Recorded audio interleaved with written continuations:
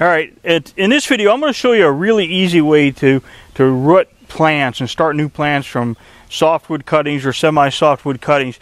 Now on my website freeplants.com I've got a page on the homemade plant propagation system that shows you building a flat and putting screen in there and using a fish tank and painting some white stripes on that and so on, and that works really good. But today I'm going to show you something that's easier and quicker and just much more simpler to do.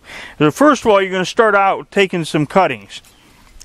Now when you take a cutting, this is a big burning bush behind me, you're going to take that cutting anywhere. Your cuttings can be anywhere from 2 to 5 or 6 inches long. You're going to make your cutting. I'll step up here. This is what the cutting looks like.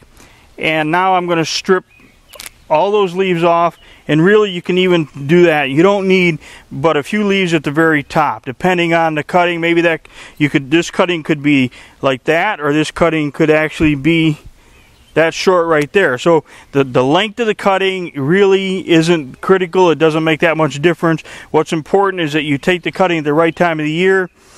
Early spring is not a good time because you want to work with new growth. Now this new growth came out this spring. It started growing around mid-April, and then by early June the wood is soft or hard enough that when you stick the cutting it will actually stand up and not weep right over. So that's what you got to be careful of, is that you don't take your cuttings too soon. Now as you go into the winter months, later into the fall and the winter, this wood just continues to get harder. The harder the wood, the more difficult it is to root the cutting. So the ideal time in most areas is June, July, August. So again, and it's really easy to just take, dozens of cuttings in just seconds on a plant like this.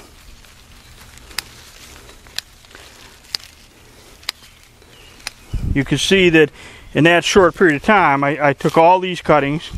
Very, very simple to do. Now I'm going to show you exactly what to do with the cuttings. Alright, now in order to, I showed you how we took the cuttings off the burning bush. You can do this with all kinds of different flowering shrubs. You can do it with evergreens. So it's really a lot of fun to just experiment and try a lot of different things. Now, to make this simple, I went to Walmart and I picked up this is a plastic dish pan. It's about $2. As you can see, I drilled a bunch of holes in the bottom of it. That's really important. You've got to have good drainage. I also found this at Walmart, and this is like a food storage container, and it's already got holes in the side, and that left a little bit of a rig, a reservoir here. So I actually drilled 4 holes in the bottom, in the corners, so that any water that were to get in this area around the bottom can still get out. Now this is an aluminum baking tin. This one does have a wire support. I don't know how well this would hold up when you fill this thing with sand, but it doesn't matter if it crinkles up a little bit. It's just going to be harder for you to handle it. So I'm not going to use that one today. I'm going to use this one. Either one of these will work. I've got a lot of my customers, members of our Backyard Growers group, they buy these things at the dollar store and they fill them. They got dozens and dozens of them that they're using all at the same time.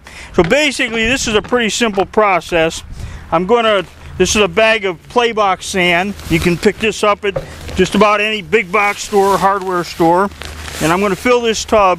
You want a sand that's a little bit coarse, and there's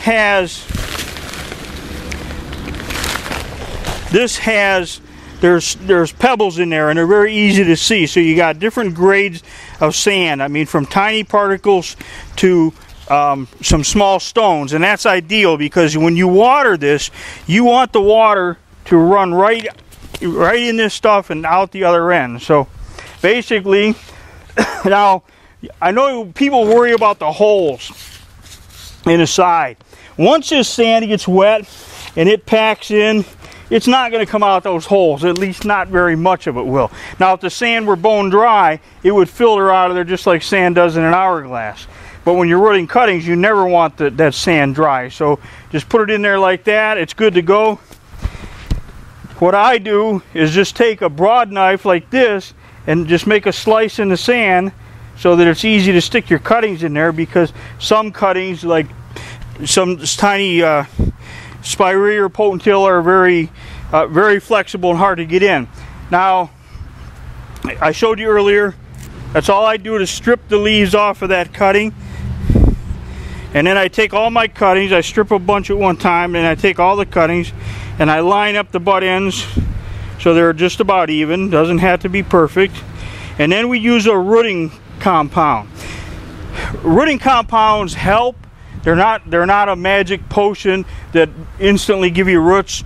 So if you don't have any rooting compound, it's going to mean the difference between you making some cuttings today and not. Don't worry about it. A lot of things will root without it, but the rooting compound helps. It increases your chances of success. There are liquid rooting compounds that you mix with water. There are liquids that are ready to use. You just dip your cuttings in them. There are powders that you wet the cutting and you roll them into powder. There are gels, like a plant cloning gel, or and it's kind of a stick. They all work. One is not better than the other, so don't get all caught up in that. Whatever you get, it's going to work. Any kind of a plant rooting compound. You don't want, it's got to be a rooting compound. You don't want something that's full of fertilizer. You're not trying to make the plants grow, you're just trying to make them root. So, in other words, you got them all pushed together in a bundle. You're going to mix your rooting compound in a container like this, a plastic cup of any kind, and then you're going to be about a 5 or 6 second dip. It's not that critical, just make sure it's at least 5 or 6 seconds. If you're in there 10 or 20 seconds, it's not going to hurt anything. And then just take the cuttings and stick them in the container like this. I put mine in about 1 inch apart. No, the roots, once they get rooted, they don't really get tangled up, because when you take them out of here, the sand is going to be loose and a little bit drier, and it's going to drop right off. Let's see, I got 1, 2, 3, 4, 5, 6, 7, 8. There's 9 right there. So you could easily put 50 or 60 cuttings in this little tiny container. Once they're in there, I'm going to take something as simple as a pencil to use as a prop, because we're going to make a tent. And I'll put these in the corners, and all this is going to do is just keep the plastic up off of the cutting a little bit. If it touches the cutting, it's not going to hurt anything. Now that I've got those in there, I'm going to water those in real good, because I want all that sand washed around the roots. I don't want air pockets around the stems of those cuttings. So I'm going to take the hose and I'm going to just really drench this so that all the sand washes down in. And then I'm going to slide the whole thing in a white trash bag. Don't use clear, because clear is going to heat up too much. So you're going to slide the whole thing, inside of the white trash bag, which is easier said than done.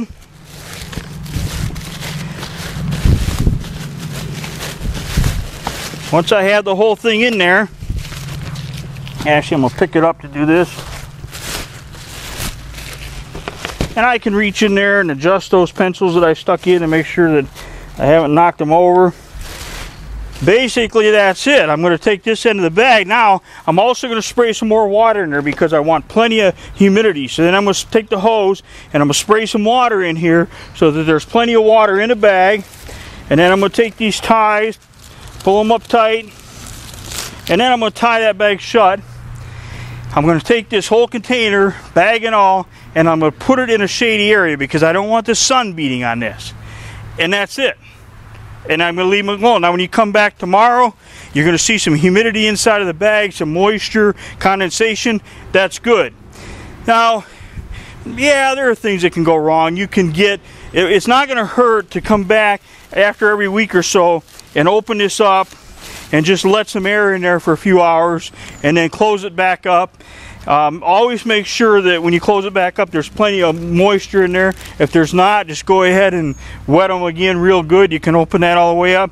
But basically, this is very, very simple, and a lot of plants are going to root like this. This is something that you can start doing in June, July, August, September.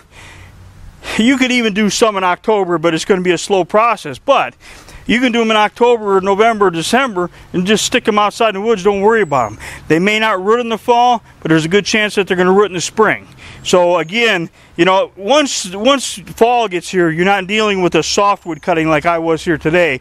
The cuttings are going to get harder, and hardwood takes a lot longer to root, but it will still root. So you can do this with purple sand cherry flowering dogwood shrubs like red twig or yellow twig dogwood, rose of Sharon, and I got a whole list of stuff on my website. It tells you how to do it.